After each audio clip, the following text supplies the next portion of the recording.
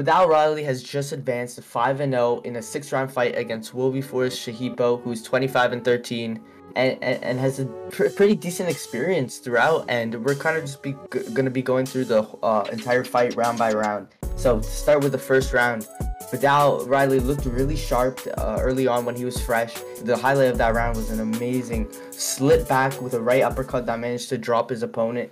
And he looked very fast, sharp, and managed to transfer throughout the whole round, which was he looked impressive. He's still very raw for sure. It was definitely a good comeback performance against a decent fighter with decent experience. Yeah, and especially because a lot of people view him as like this YouTube fighter, but he's actually a real fighter. He had amazing amateur pedigree, and he looked slick in there. His movements were really efficient, especially for someone his size. He was moving really well, and yeah, he has great talents. You could see that automatically in the first round, even though he's not fighting the best opposition. I mean, he's 5-0, so his opposition he fought was actually pretty good for someone who's 5-0. A lot of guys will fight people who are just starting out. This guy actually had 40 fights and was at least a veteran in the game, even though he didn't have the best record. So, I mean, it's just a tune-up fight for him, and he's gonna probably continue facing guys that aren't really the highest echelon of fighters, but eventually he's gonna build up those ranks, and he's gonna get there. And yeah, as you're saying, the first round it was great. He was just moving around, finding his range, finding his distance, and he was able to time him with a nice shot. And then the second round, he was looking more aggressive and really trying to up the volume, get Shihipo out of there, and he just had like nice movements and was very elusive. He was looking for the right punch to try to land. He was definitely loading up on a lot of his shots, especially with the left hook. Didn't manage to find it, but it was definitely just good work throughout that entire fight, pretty much. And he's been off a couple of years layoff, but I think definitely for a comeback fight and his first fight in the UK, it was definitely a good performance, and he showed that he definitely has a lot of talent.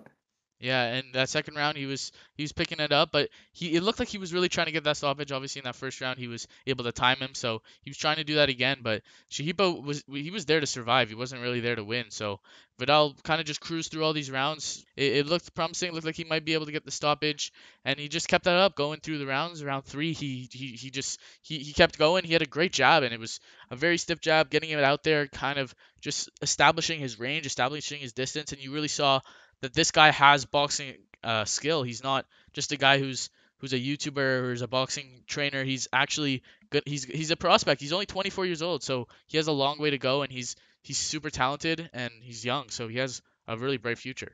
In the fourth round, you could really see Vidal switching it up with his punches and throwing really nice combinations. You could see early on he has great work to the body, and he's not just a guy that's going to be out there head hunting. He switches it up beautifully in there and really managed to find great combinations that were very effective, especially first going to the body and then moving up to the head, and it worked really well. And he had Shahipo in a lot of trouble in that round. And his cardio seemed very good because he was throwing a lot of volume, trying to. You could really tell he was trying to get Shahipu out of there and trying to get the stoppage. But his cardio lasted him throughout the entire fight, and for it being a 6-round fight, it's pretty good. So you could definitely see he's got strength there in his cardio, and overall he just looked very promising.